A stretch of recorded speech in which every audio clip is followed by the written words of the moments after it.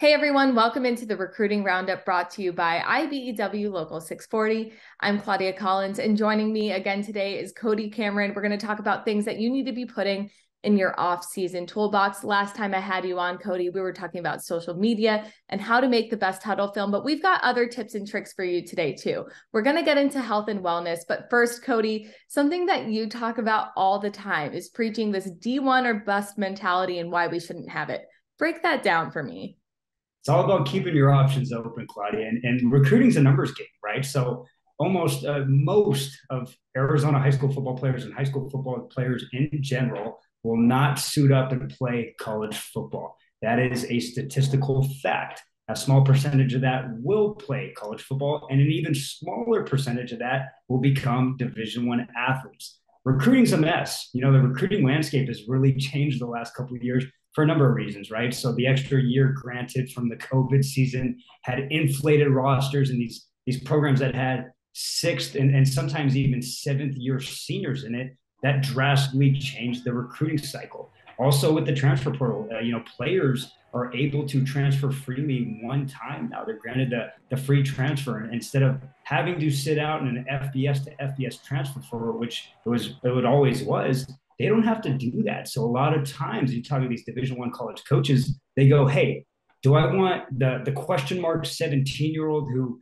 has never lifted in a college weight room, doesn't know if he can be in a college classroom, or am I going to take that 22-year-old SEC offensive tackle who's already 6'7", 330, played in a college environment, I know he can get it done.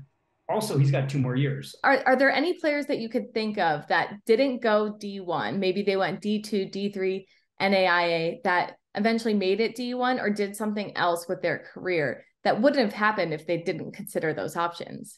Been covering high school football for 5 years now down in the state. One of the best high school football players I ever watched was a Centennial Coyote by the name of AJ Jackson. And shout out to Coach Cat over at Lake Forest.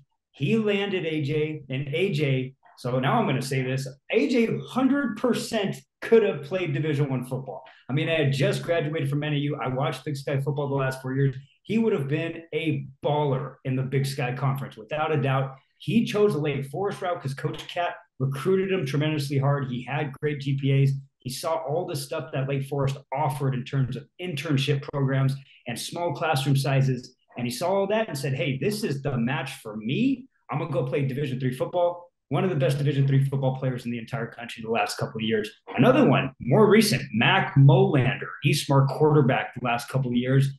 Very intelligent football player and phenomenal athlete. He chose to go D2 in Augustana University, and a great pick. Another player, when you look at tangibles and the stats in the film, right up there with a lot of D1 guys. Chose the D2 because it was a better fit, and I fully expect him to ball out.